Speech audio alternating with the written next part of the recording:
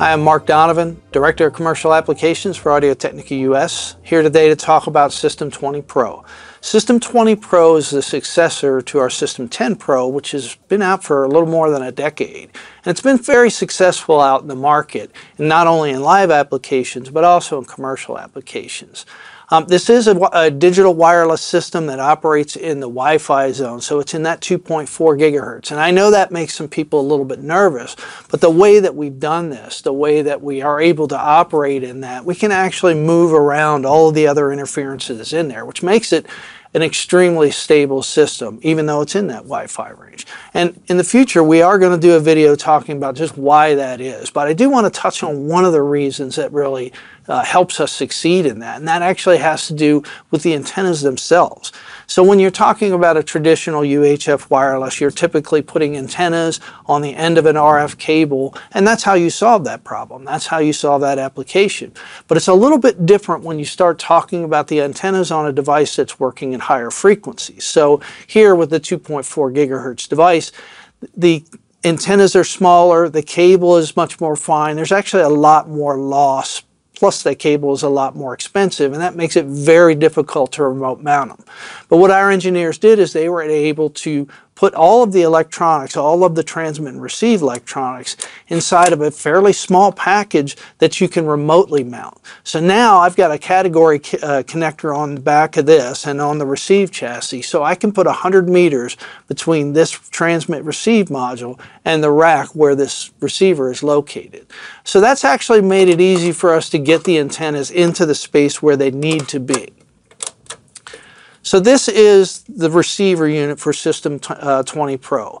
It is a 2-channel or a 4-channel receiver. Now, the reason I say or is because there's two different modes. There's a standard density mode and there's a high density mode. So the standard density mode is going to give us a 10-channel maximum, while the high density mode gives us a 20-channel maximum. Now, the difference between those actually has nothing to do with audio quality. So your audio quality is going to be very high no matter which mode you're in. You're going to have 24-bit sampling, 48 kilohertz. So you're going to have your full audio bandwidth on that either way you go.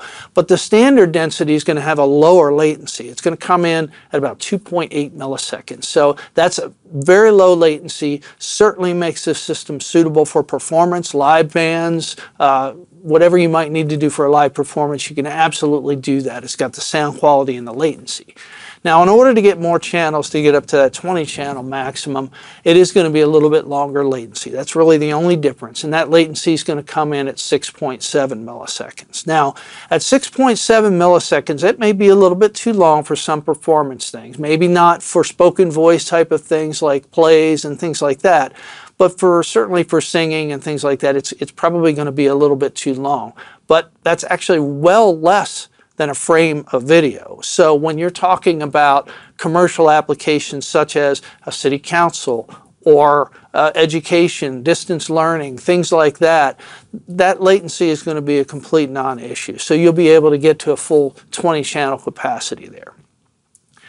Now, when it comes to the system here, we actually have a lot of different options laid out here on the table, and I want to kind of go through that. And first, I want to talk about the transmitter. So obviously, of course, we're going to have a handheld transmitter. And so what we have here is a handheld with a dynamic cardioid element on it. It's actually got a nice slide switch here on the side for mute.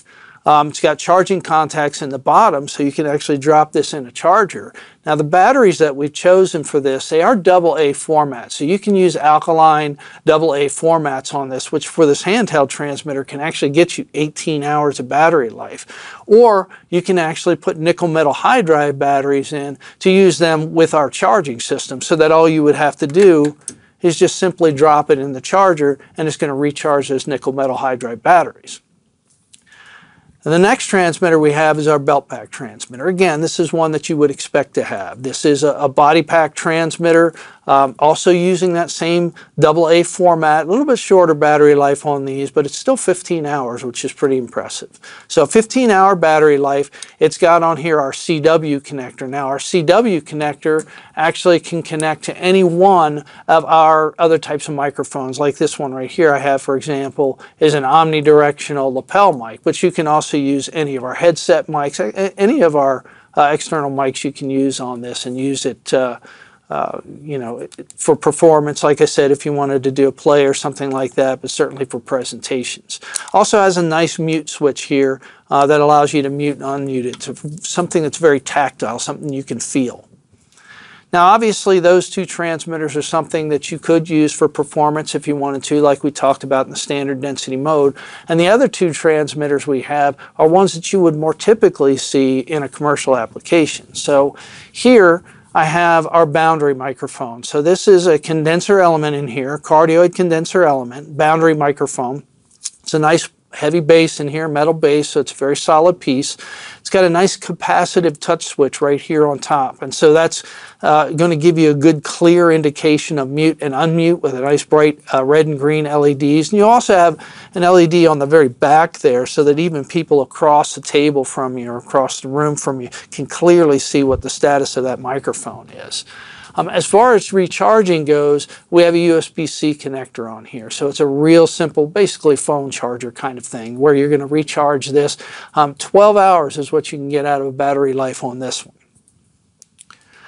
And the last transmitter is actually the XLR base right here, and this is used for goosenecks. So it looks very similar, has the same footprint as the boundary. It's got that same capacitive touch switch and the LED that you can clearly see in the back. It's got that same USB-C connector, and the difference, like I said, is you've got an XLR connector so that you could use, you know, any one of our goosenecks. So like, for example, this is our 24-inch engineered sound gooseneck that you could absolutely use in there. And we've got all those different length options and capsule options in engineered sound. You can also use our Unipoint. In fact, this XLR, this transmitter here, actually provides 24 volts of phantom power. So if you've got a gooseneck microphone that can operate off 24 volts phantom power, you can run it on this.